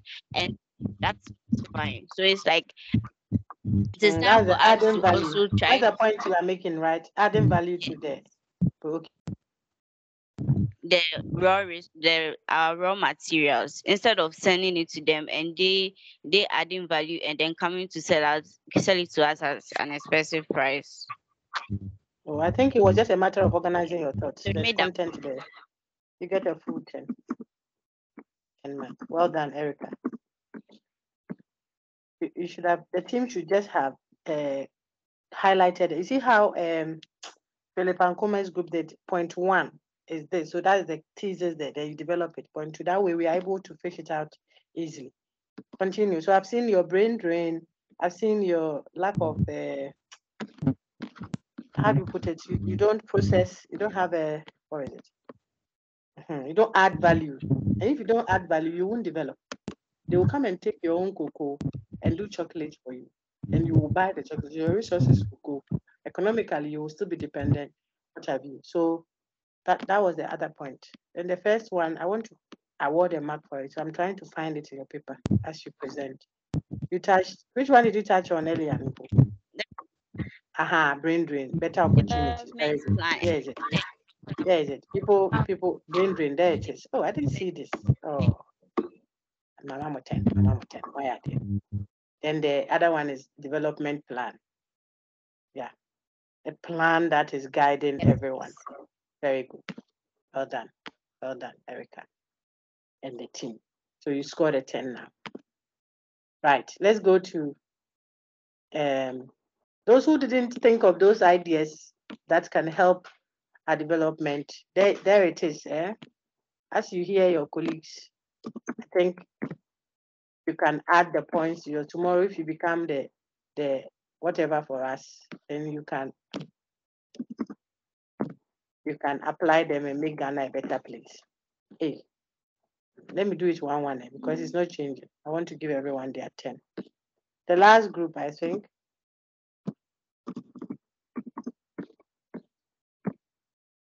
You see how we grade? I'm intentionally showing you so that you see it. I want you to see it. That's how grading is done. Because this was a group work.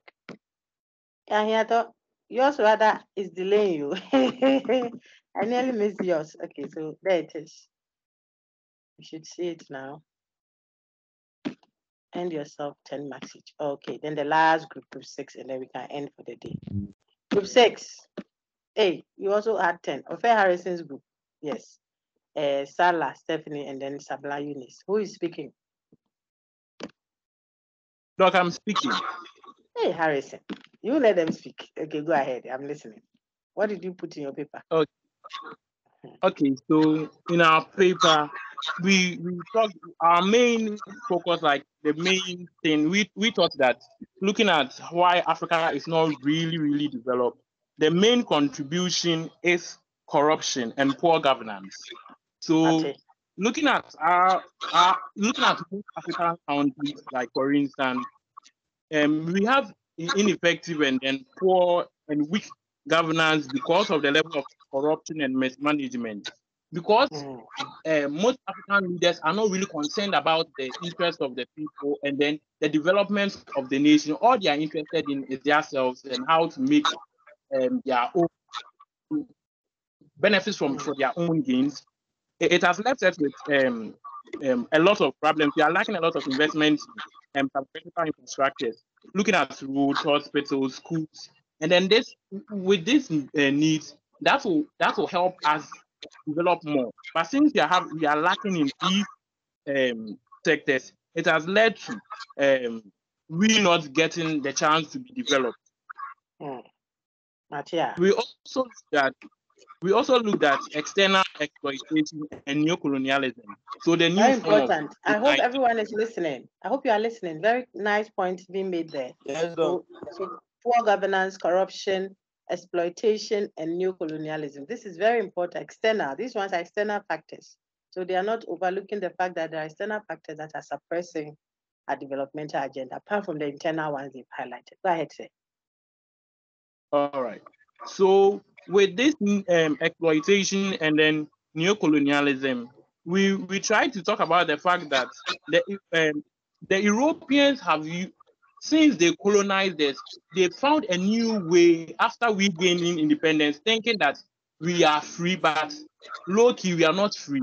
They found a nice way to trap us to still believe in them. Forgive me. I like the way I say they found a nice way. This one is even worse off. Says Nkrumah, Kwame Nkrumah. Neocolonialism is even more dangerous than colonialism proper, because colonialism, the people are there. So you can tell that they are suppressing you, they are subjugating you and all that. This one is a new form of it. He's not there. So he doesn't owe you any obligations, doesn't have to bear it, but he's sitting on you all around. Continue, sir, before I take it up from you. Very, very painful. Yeah. So doing our group work, we discussed among ourselves. What we realized was that, you see, look at most mining sectors in our country like this. They don't even belong to the state. No. They belong to private individuals from outside. But because of the poor governance our leaders are portraying, we think that they bringing all these investments into the country will help us get employed because of unemployment rate, but rather they're exploiting our resources and they are using these resources to feed their industries abroad. And we are still stuck, and they still see us as not developed. I know. Very good. And then we also talked about Africa's underdevelopment is a legacy of colonization, which is a left deep and lasting wounds in our African societies. Yes, we taking that point, we looked at our foreign political and economic system. So to round it, you see, we borrowed, as we did earlier, we borrowed their political systems in such a way that we think that it is rather helping us to manifest or like understand ourselves, but rather it is rather not helping us, because in as much as we think we are practicing this party system, this democracies and everything, it is rather benefiting them in a way. And then in the economic side, look at it is the World Bank that determines, and then the market, world markets that determines policies for us. Maybe we need it. They will tell us that these are their conditions. Although they've come to trap all these resources from us, they will still give us conditions. And then we don't have anything to do but than to abide by these conditions. And then they are still cheating us. And then when they finish, they will tell us that we are not even in the history of development at all. So I like this point. This point on your screen. You said that the blaming of Africa for all its woes obscures, the broader historical and structural factors that contribute to Africa's underdevelopment. You want to touch on that? Yes, Doc. Yeah. My. You and your team, the way the people have left you to do all the talking like that. Did you write the paper alone? Doc, Stephanie said her network is not really stable. And then network. Eunice too is not a philosophy student, but he's reading the course as a free elective. And at this moment, she has another class. Mate, continue. Is she a P science student or economic student? She's a history and geography student. But because I was explaining the course to her, she decided to join us. Mate, this is a very rich paper. Well done. continue. Tell me, I wanted to know, so I see that you want to say that it's not always good to do the blaming. You don't blame the African all the time for the underdevelopment, because there are external factors. So it says that blaming obscures the broader historical and structural factors. And I'm interested in what you say there. All right, Doc.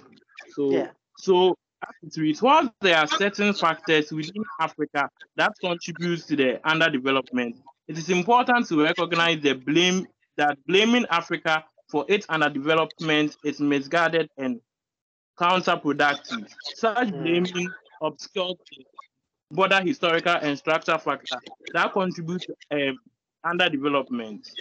So what we are trying to mean is that although when you take certain factors, the factors that lead to our development is not only based on what Western people have done and then what we have done, but if you look at both factors, both factors are contributing to like our underdevelopment, and then before we can, it is up to us to realize that yes, indeed, there are external factors and then internal factors.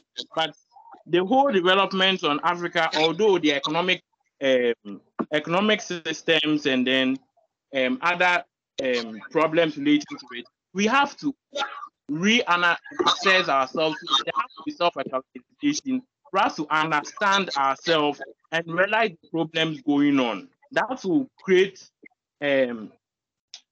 I don't know, like that will help us shape. Look at the very important points you make here. We have to seek and promote and argue for more equitable global economic systems. We have to push for that. Another, I think, set off with that. Ghana Beyond Aid. We have to say, look, don't set up unfair systems and then come and aid us. We don't want aid. We want a system that is fair. If the system is fair, and people don't have to come, begging and you giving them, tidbits from your table. The systems must be fair. The global one, if it's the market economy, must be fair. And that can help, advance the development of Africa. In other words, the systems external systems must also be looked at. You have to advocate for that. Otherwise, we'll struggle. See, you tell us this could involve advocating for fairer trade policies. Yes. That gives less developed nations a better chance to compete. Yes.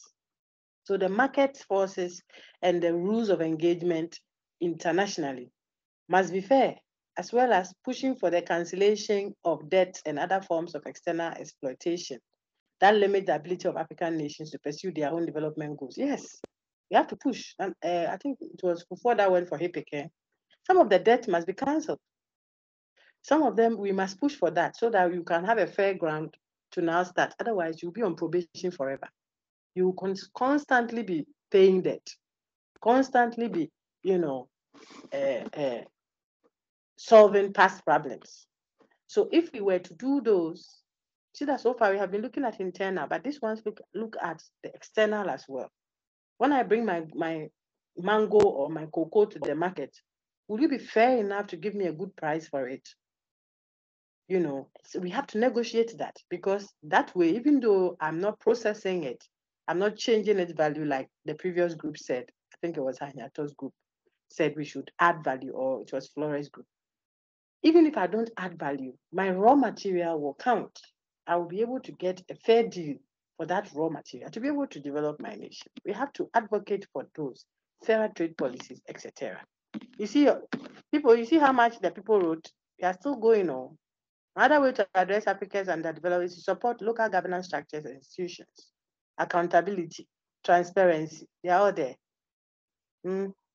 Promote greater citizen participation in the political process. Hey, did you write all these things yourself, or some of them were downloaded from somewhere? Doc, please, we did a research. I can tell, but it's beautifully done. We are not caught plagiarizing too. So well done. It is important to work to heal the wounds of colonialism. Very important. Don't overlook it all. The impact of colonialism is vast and telling all around us. It's not a straightforward thing, sir. So it takes a while to do that healing and to galvanize around the key things. You have summarized. Please read your conclusion. Let's see if it can sum up our discussion for the day nicely. All right. In conclusion, blaming Africa for its underdevelopment is a misguided and counterproductive approach that obscures the broader historical and structural factors that contribute to the continent's challenges. While there are certain factors within Africa, such as corruption, the poor governance that contribute to its underdevelopment, it is important to recognize the role of external exploitation, global Good. economic systems, and the Good. legacy of colonialism in shaping Africa's present situation instead of blaming Africa. It is important to work towards a solution that addresses the root causes of underdevelopment, such as promoting more equitable global economic systems, Very supporting good. local governance structures and institutions, and Good. working to heal the wounds of colonialism. Only through such efforts can Africa realize its full potential and shape a brighter future for its people. Well Thank you. done. Thank you, sir. This is a well done paper. I'll give every one of you an additional 1 mark. The system won't permit me to do 11. Let me see if it will save 11 over 10. Because the grading scale was, but I think you can get that extra 1 mark. The grade you enter is greater than the maximum 10%. Is that okay? Okay, I know how I'll do it for you people. Well done. Any questions, everyone? Harrison's group did a very good job. Hey, tell Philip and Kumada, I've taken 2 marks from their marks. They should come and defend what they got. Otherwise, I've taken the 2 marks from it. I'll keep taking until they are able to convince me that they did the job themselves. Okay. Please, do you have any questions, class? Enjoy the session today. Well read. I'm going to share the next topic and its slides and its reading. I'm hoping that I'm able to give you the complete course outline now. Now that Prof and I have come to some conclusions on how we want to engage, you would have the whole set of outlines, and then you are good to go. So I'll share that. Any questions, please? Very good. Very, very good. If you do that there every day when we come, we'll have a good time. When people come and they haven't read and they are jumping all over the place, then I'm not happy. I see a hand up. Oh, okay, no hand up. Any question? I see Adam. Adam, is there a question? Let's take yours, then I'll take Emmanuel. Please concern the group work. Yes, please. Because of my register, I haven't been able to add to Sakai yet, so I'm working on it, and it's like due to the group work, to the group that I'm joining, I made a mistake. It was like a main campus group, so I saw a certain group, that's group mine, and I joined them for us to discuss the work, and they posted it. Although I told them to add my ID number, but because I'm not on Sakai, I wanted you to be aware of it and know maybe the way forward. Adam, so when are you getting onto Sakai? This is your personal thing. I don't want it to be on the recording. When you get onto Sakai, because if you are not on Sakai yet, this is the end of the 5th week. So Yeah, let's I've talk done about everything. Okay. Why? Is it a technical hitch? I defend my course last year, so when It's I was coming like then it's fine. Then it's fine. Don't say it. It will be part of the record. We can talk off the class. Okay. And see how to go about it. Thank you. Emmanuel, do you have? Doc, I just wanted to ask, add up to the external factors Santa, sorry, Harrison was talking about. Oh, please do. Thank you. Please do. Madam, I was like, sorry, Doc. Currently, we African countries have to, exit from certain organizations that we belong to. Something like this IMF and World Bank, WTO, and the rest. This IMF and World Bank came into existence after the World War to bring back or revive the economy, and then help countries that are lacking behind. But here lies the case that you go to them, they give you unnecessary Just say, would you blueprint to follow. Emmanuel, would you want Yes. you? Those who don't understand the tree I'm speaking, don't worry. I'm just lamenting. So it's not useful. Don't worry. Go ahead, Emmanuel. Yeah, so taking WTO, that's World Trade Organization, for instance, they are to regulate these trade rules and all other things relating to trade at the global level. It's fine. Whenever they go and sit to decide on certain matters or rules,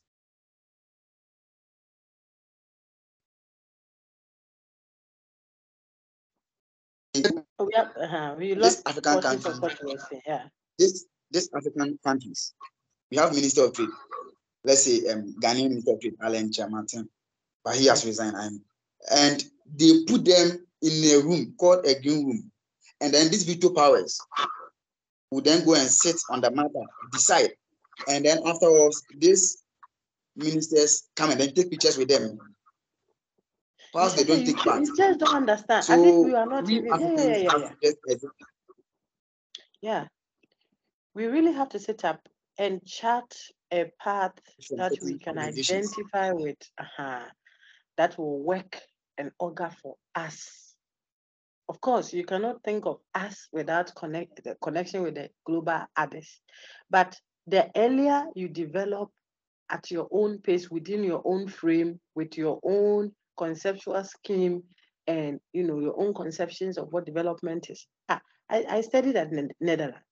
They won't speak English, not because they can't. They can, but their website, their educational curriculum, everything is in Dutch. If you want to translate to English, you can do that on the site. Their bus terminals, what have you, are all in Dutch language. Because it's important. The language is an embodiment of the conceptions of the people. The frame, how the persons frame their thinking, is captured in language. It's very important for us to start from somewhere and own our development and pursue it our way, of course, with help and assistance from others. But you cannot expect that someone will develop your nation or your continent for you. The earlier we set up, the better. Thank you very much, everyone. I think that if one day, very soon, most of you will sit at high places and you remember these sessions that we had and you will contribute to the development of our nation. Eunice, your hand just shut up. Go ahead. Hey, today the people won't let us close. Wow. That is that. Usually, the third example, you see, they have like a uniform language. They all speak that. Yes. So the point will be for Ghana, for example. Yes. For Ghana, which one will we choose? That's the issue, right? That is why, my dear lady, that is why we would have to you see, it is a concerted effort we have to make. Because we will prefer to choose English, which is foreign to us. It's not even within our localization, our local frame. But we will want to choose a foreign language to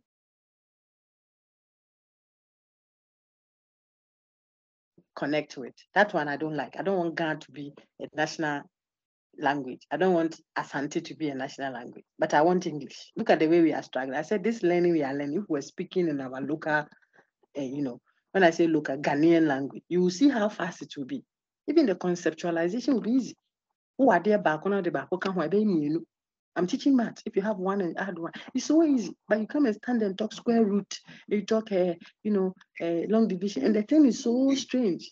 So the question that Madam has or the very important point Madam has raised is the multilingual posture. But even in a multilingual posture or a multilingual setting, we have rather adopted a foreign language as the national language. If that is possible, then won't it be better if we chose something that is within our reach because of our conceptions? When we think about the world, our frame, I will be more closer to, say, an Hausa or a Ga or a Fanti, even if I'm ever in our orientation, than I would be with a German or a Dutch. That's the point. So we have to just advocate for the search for a national language, one that has already attained almost a uniformity. in Ghana here, any corner you go, I think it's Asante tree or something, I can't, that is oftentimes, what day, when you come to Accra, Uche or something like that. We can coin and accept a national language if we want to be the one that is good, just like we've done, but this time we've used a foreign one.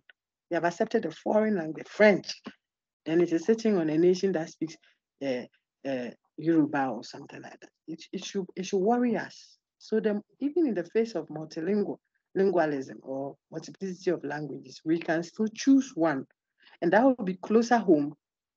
That's the argument, than when we have to import one that has totally foreign categories and understandings and conceptions. Maybe you want to reflect around that for your future write-ups. Okay.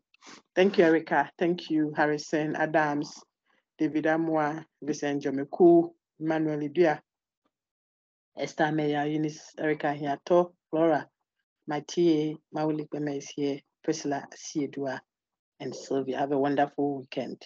All the best and take care. Thank you, Doc. Thank you. I really enjoyed today's session.